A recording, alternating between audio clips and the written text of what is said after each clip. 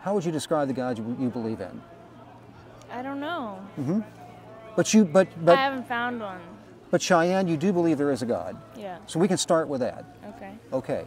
So I do believe that God testifies in three different ways, Cheyenne. Mm-hmm. He testifies to us in nature.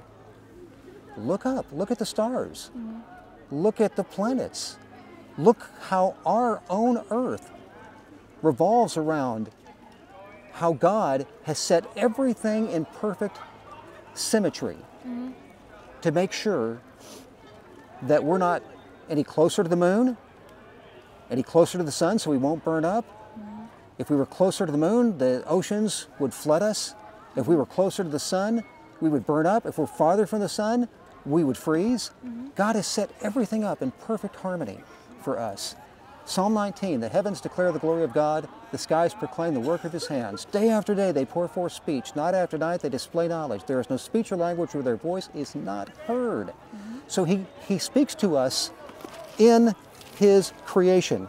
And Cheyenne, he also speaks of that in Romans chapter 1, where he says, "For the wrath of God is revealed from heaven against all ungodliness and unrighteousness of men, who by their unrighteousness suppress the truth.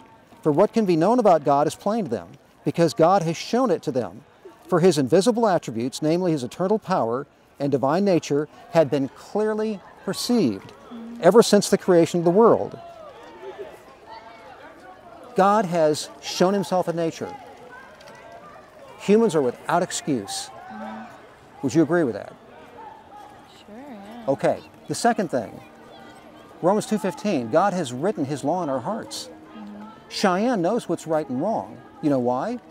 Not because of some evolutionary model, or not because you're just accepting what everybody else believes. Cheyenne knows what is right and wrong because God has placed it in your heart. I think it's a learning. It's a learning. You learn what's right and wrong. But throughout who your life. who decides the foundation of right and wrong? Society? God has placed right and wrong in your heart.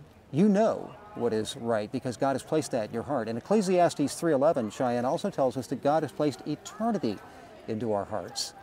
And that's why I believe that when you said you believe in God, it's because God has placed eternity in your hearts. So God has expressed himself in nature. Men are without excuse. Everybody knows that God is in nature. He's expressed himself in our conscience because he's placed his law on our hearts. And here's the third thing. God has specifically told us about himself in this book, right here, Cheyenne. Okay. He's told us about himself in this book, in the Bible, which is read by more people than any other book in history. It's the best-selling book in history. Okay. Billions of people over time have trusted in this for their salvation as God has answered this question on the board. He's answered it by telling us that it is him who has already decided we're under the penalty of sin. He sent his son to live the perfect life for us, to redeem us from our sin. And when Christ rose from the dead, we will also defeat death and rise from the dead. And if we're trusting in Christ, the Bible here says, Jesus said in John 5:24, "Whoever hears my word and believes him who sent me has eternal life. You will no longer be condemned. You have crossed over from death to life." So, Cheyenne, I've said a lot. I've said a lot. What do you think about what I've said?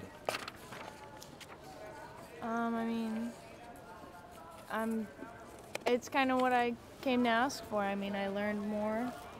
Obviously, I'll take it into not consideration, but I don't know how to word it. I mean, I came asking, I don't really know much about Christianity, and I learned a lot from you. Okay, So, thank you. I appreciate that. Yeah. Let me leave you with this, Cheyenne, okay? Okay.